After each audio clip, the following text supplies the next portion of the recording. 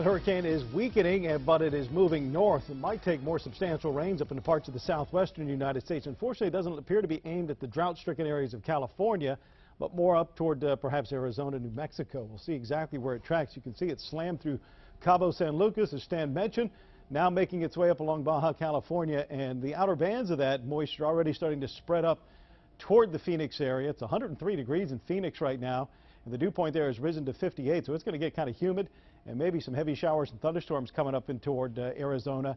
The desert's getting some moisture from Hurricane Odile. Most of the nation, though, actually feeling more like fall. From the upper Midwest through the Great Lakes into New England and even down to the Mid-Atlantic region, temperatures are on the cool side for this time of year at least. And it looks like we will continue to enjoy some very pleasant temperatures around here the next several days. 69 at the Naval Academy, 70 at Ocean City, Ridgely in Caroline counties at 73 degrees, some cool 60s out west in Garrett and Allegheny counties. And there are some showers to the north and west of us, which will start pushing across the mountains after midnight. So until that happens, a very pleasant evening shaping up around the mid-Atlantic here in Baltimore and onto the eastern shore. That shower chance comes in with a front that's kicking up the light rain showers across parts of Ohio and Michigan this evening. Behind it, cool high pressure. That front slides through here early tomorrow.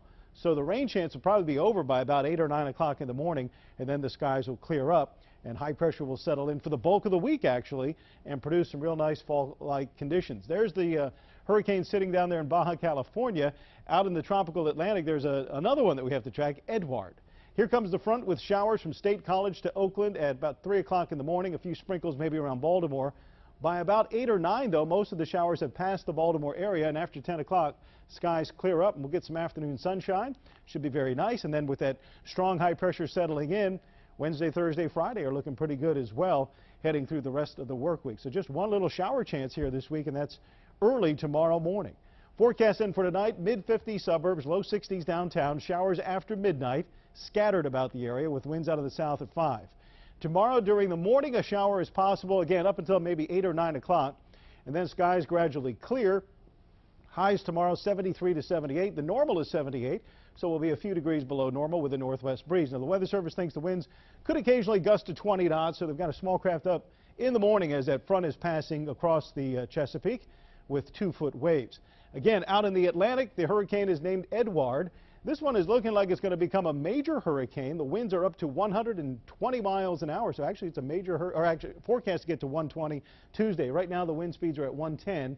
115 is the threshold for considering it a major hurricane. The good news is, no matter how strong this one gets, it's far from land.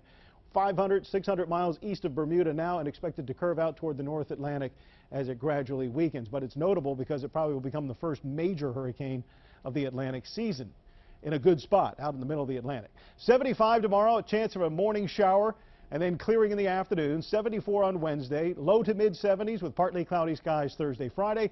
Little cloud cover and fog in the morning Saturday. Other than that, the weekend looks pretty nice. High temperatures staying in the 70s.